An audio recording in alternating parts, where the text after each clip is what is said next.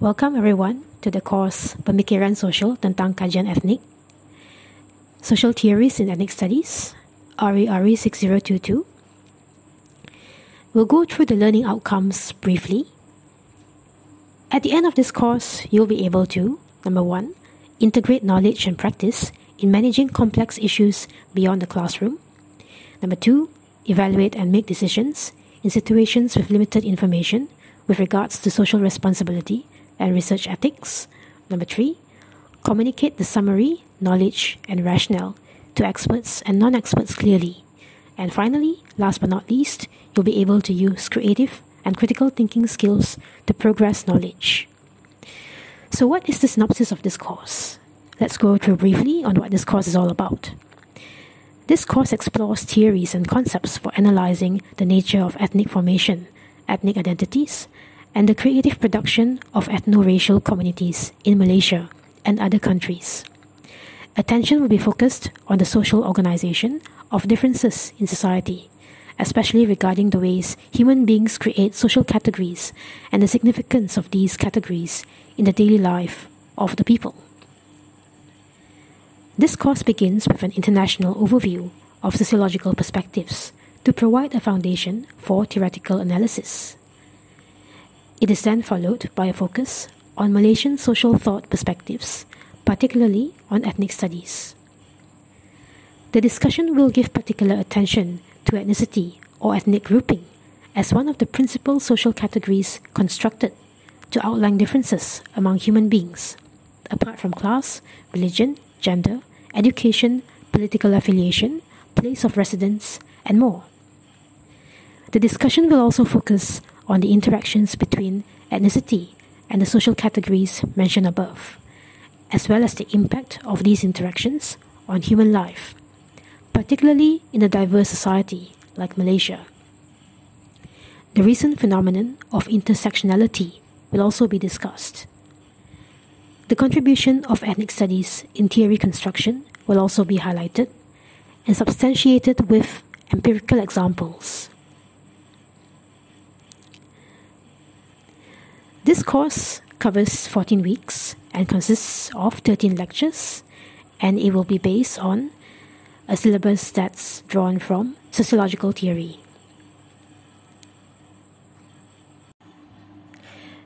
So basically, this course is all about sociology as the main theoretical and conceptual framework for you to understand ethnic studies in general. So in this entire course, I'll be covering the various paradigms or perspectives within sociology. We'll start, of course, by defining what sociology is, and we'll go through a discussion of its ontology, epistemology, and methodology. So just as with any other subject or course, we have basic key terms that you'll be seeing a lot. They'll be cropping up a lot throughout this entire course. Now these terms are in English language, but yet they carry a slightly, significantly different meaning from its regular use in the English language. So over here, I'll be explaining the particularly sociological usage of about 10 different terms. You'll find these terms mentioned a lot when referring to certain phenomenon. In general, this is called jargon, whenever you have very technical terms in any given subject. So over here, we're going to cover 10 different kinds of, or rather 10 examples of sociological jargon. The first being that of sociology itself. What differentiates the term sociology from other branches of social sciences? Of course, we have psychology, we have anthropology, and we have so many other types of social sciences, economics. But what makes sociology special is that it is the scientific study of human life, social groups, whole societies, and also the human mind. Now, when we say scientific here, we do not mean that human life is studied in a lab. We just mean that it follows certain principles of the sciences, which are also common to the social sciences. This means that we follow a certain systematic way of observing things. We have theories, we test them out, we form hypotheses and then we test them out, and then when they are proven to some extent, they become theories. And then we also test to see if these theories are disproved by making more and more observations. Rather than just hearsay or just drawing conclusions from limited observations, we are following a systematic observation. Therefore, it is called scientific. Next on the list is the definition of what the term society means. Society here can be seen as something intangible. Commonly, it means a national unit, because we tend to take the entire nation state, or a country, so to speak, as the basic unit of sociological analysis. But to look at it in a more intangible sense, we can also imagine society as a grouping of many, many individuals.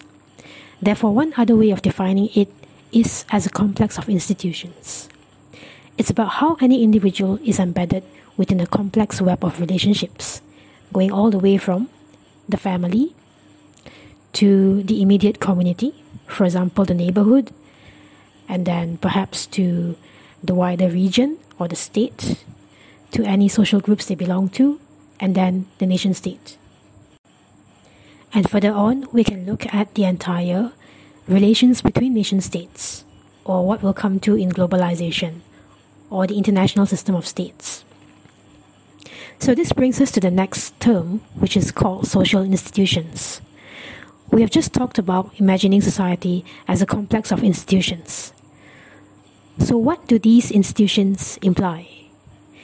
Institutions here, or rather social institutions, are established practices that regulate various activities that make up social life.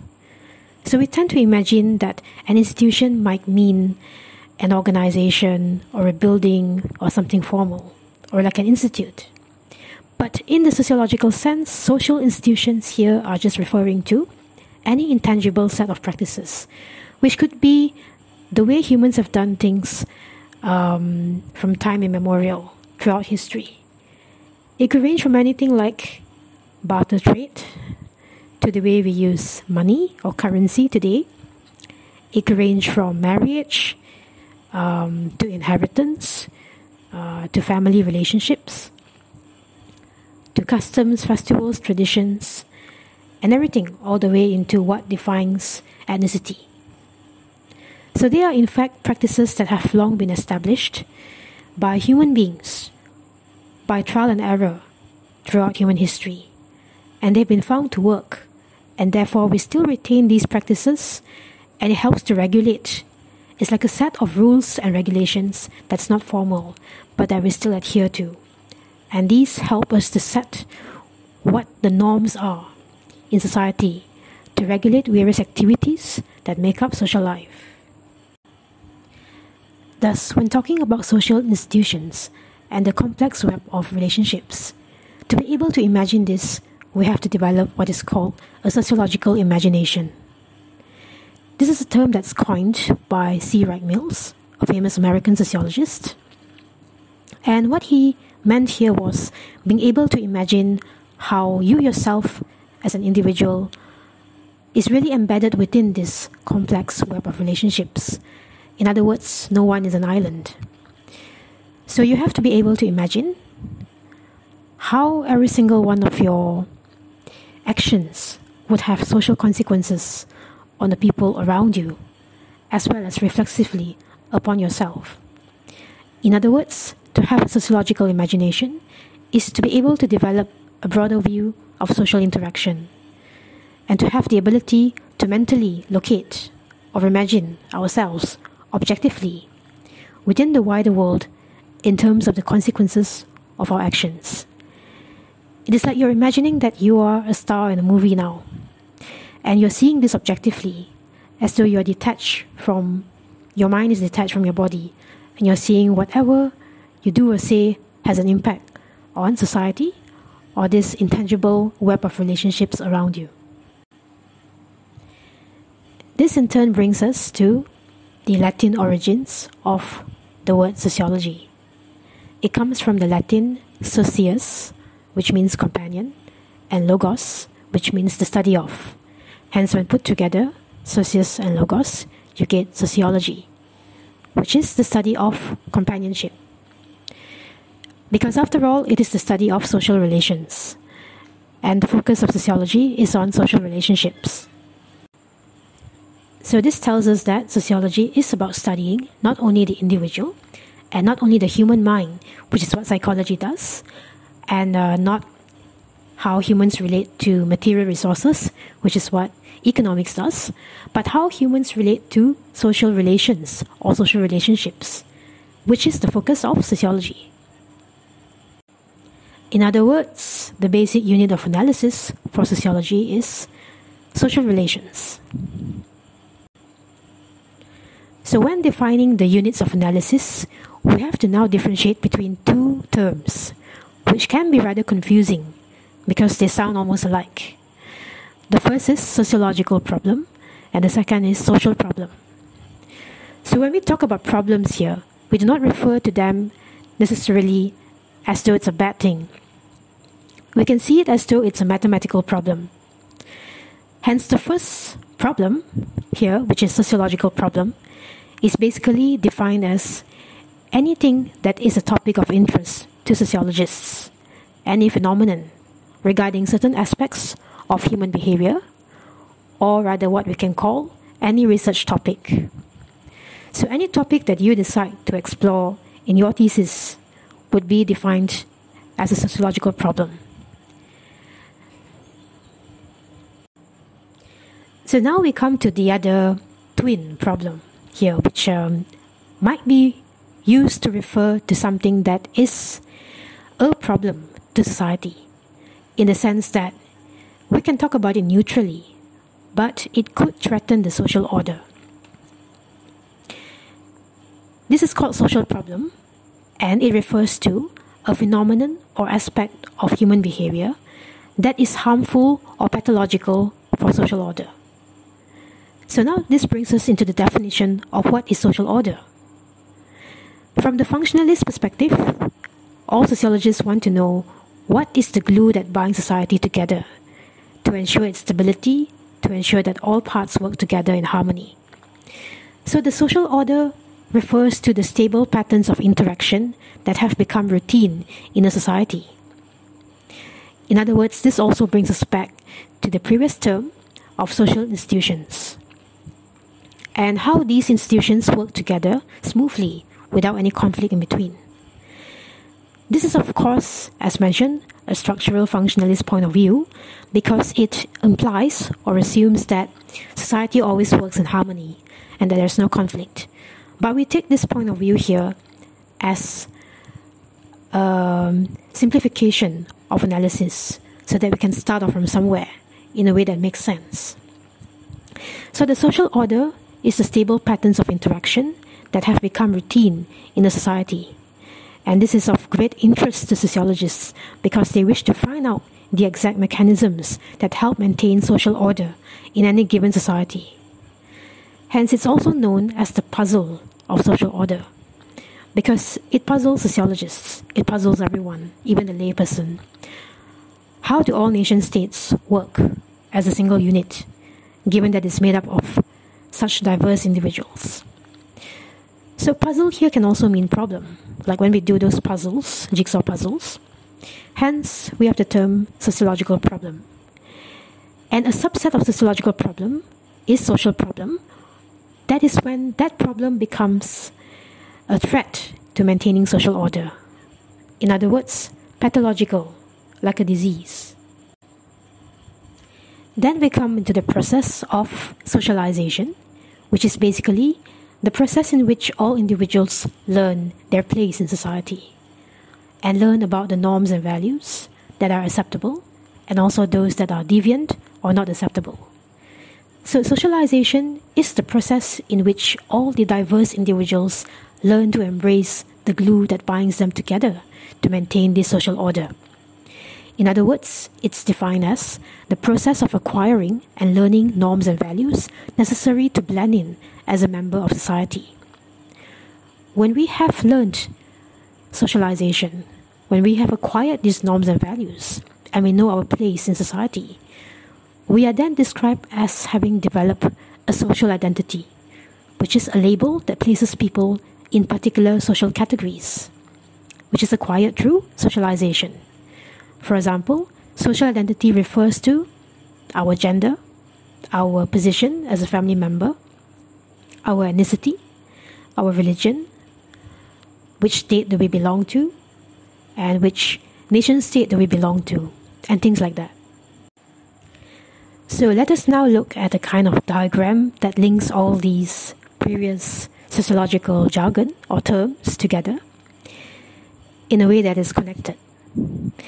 In the middle of this diagram, we have the term sociology, defined as the study of society. And then it points downwards, the arrow points downwards. And you have sociologists, they are the people who study society and attempt to develop a sociological imagination, which is a starting point for them to analyze the basic unit of analysis.